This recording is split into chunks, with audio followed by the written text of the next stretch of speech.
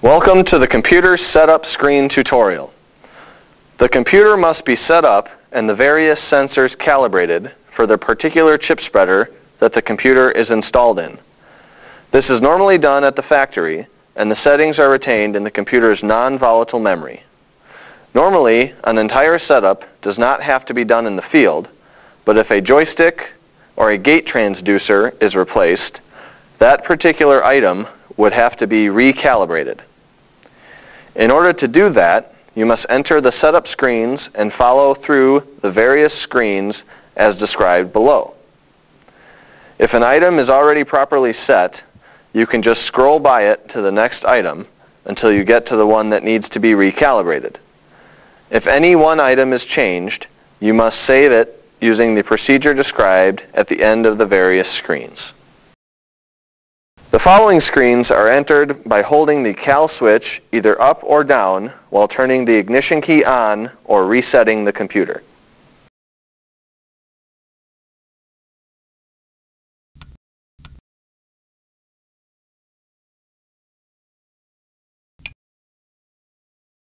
The setup of the computer should be performed with the ignition key on, but the engine not running, except for calibrating the gates and the speed. Always place the mode selector switch in the park position when the chip spreader is stopped to avoid accidental movement of the machine. These screens are used to configure the computer to the particular chip spreader and to calibrate the joystick and the gates. This screen shows the version of firmware which is loaded in the machine. Push the scroll switch down to move to the next screen. This screen is used to set the machine in ship mode or work mode. In ship mode, the speed set point is fixed at 300 feet per minute.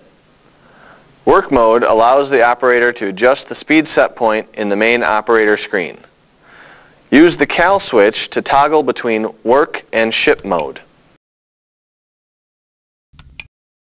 Push the scroll switch down to move to the next screen. This screen is used to set the type of drive in the machine, either two-wheel or four-wheel drive. Use the cal switch to toggle between two- and four-wheel drive. Push the scroll switch down to move to the next screen. This screen is used to set the type of hopper installed on the machine. Use the cal switch to toggle between fixed and variable hoppers. When this is set for your machine, push the scroll switch down to move to the next screen. This screen is used to display the units to either English or metric. Use the cal switch to toggle between English and metric units. Push the scroll switch down to move to the next screen. This screen is the entry screen for calibrating the joystick.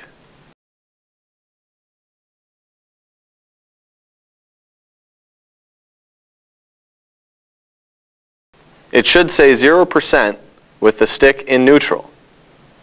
If the stick is pushed full forward, the reading should change to 100%.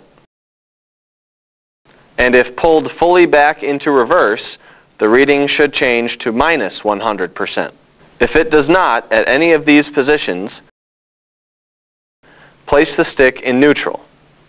Be sure that it is in neutral and then push the cal switch up or down. Once you have pushed the cal switch, you must complete the sequence or you will have lost the existing calibration of the joystick. Push the cal switch to calibrate the neutral position. Push the stick full forward. The reading should change to approximately 4.4 to 4.6 volts. When you have the stick fully forward, push the cal switch to calibrate the full forward position of the joystick. Pull the stick to the full reverse position. The reading should change to approximately 0.5 to 0.7 volts. When you have the stick fully rearward, push the cal switch to calibrate the full reverse position of the joystick. Ensure that the joystick reads 0% in neutral, 100% in full forward position, and minus 100% in the full reverse position. When you have finished calibrating the joystick, push the scroll switch down to change to the next screen. This screen is used to set the maximum gate opening for the front hopper. Standard machines have a 4-inch gate opening, and big chippers have a 5-inch gate opening. If the maximum gate opening is set incorrectly for the machine, the application rate will be off. Use the cal switch to toggle between 4-inch and 5-inch gate openings. When this is set for the machine, press the scroll switch down to move to the next screen. This screen is used to set the actual close position of the right gate. Be sure that the gate is actually closed. This number should read 0 inches. If this number is not 0, set it to 0 using the cal switch. When it is set to this value, push the scroll switch down to move to the next screen. This screen is used to set the actual open position of the right gate. The number will read 0 inches until the right gate override is actuated. While holding the right gate override, the number should read 4 inches. If it does not read 4, first visually verify that the gate is actually fully open. After verification, while holding the right gate override, press the cal switch to set the value to 4 inches. When the right gate override is released, the number on the screen should go back to 0. Push the scroll switch down to move to the next screen. This screen is used to set the actual close position of the left gate. Be sure that the gate is actually closed. This number should read 0 inches. If this number is not 0, set it to 0 using the cal switch.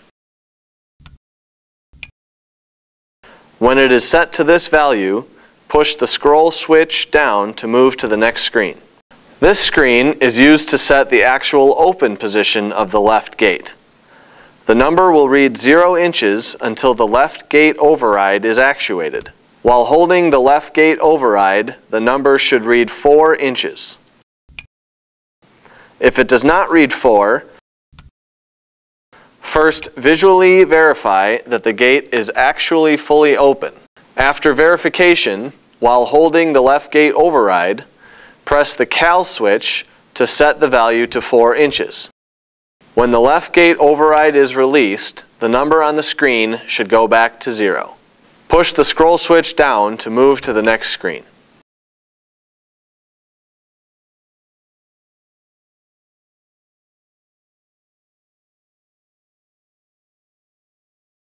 This screen is used to adjust the threshold current to the right gate open solenoid. Use the cal switch to adjust the current up or down to increase or decrease the speed at which the right gate opens. Adjusting this value too high will cause the gates to hunt around the desired gate opening. Adjusting this value too low will cause a delay of the gate opening. Push the scroll switch down to move to the next screen. This screen is used to adjust the threshold current to the right gate close solenoid. Use the cal switch to adjust the current up or down to increase or decrease the speed at which the right gate closes. Adjusting this value too high will cause the gates to hunt around the desired gate opening. Adjusting this value too low will cause a delay of the gate closing. Push the scroll switch down to move to the next screen. This screen is used to adjust the threshold current to the left gate open solenoid. Use the cal switch to adjust the current up or down to increase or decrease the speed at which the left gate opens. Adjusting this value too high will cause the gates to hunt around the desired gate opening. Adjusting this value too low will cause a delay of the gate opening. Push the scroll switch down to move to the next screen. This screen is used to adjust the threshold current to the left gate close solenoid. Use the cal switch to adjust the current up or down to increase or decrease the speed at which the left gate closes. Adjusting this value too high will cause the gates to hunt around the desired gate opening. Adjusting this value too low will cause a delay of the gate closing. Push the scroll switch down to move to the next screen. This screen is used to set the delay of the right gate on a variable hopper. This value should be set around 18.0. The computer will wait until the chip spreader travels an additional 18 inches before the right gate will open. The left gate is not affected by changing this number. Use the cal switch to adjust the delay to achieve a straight starting line. The right spread roll delay will adjust with the gate hold setting. Push the scroll switch down to move to the next screen. This screen is used to set the delay of the right gate on the variable hopper. This value should be set around 18.0. The computer would wait until the chip spreader travels an additional 18 inches before the right gate will close. The left gate is not affected by this number. Use the cal switch to adjust the delay to achieve a straight finishing line. The right spread roll delay will adjust with the gate hold settings. Push the scroll switch down to move to the next screen. Press the Save button to save any changes that were made, or press the scroll switch down to exit without saving.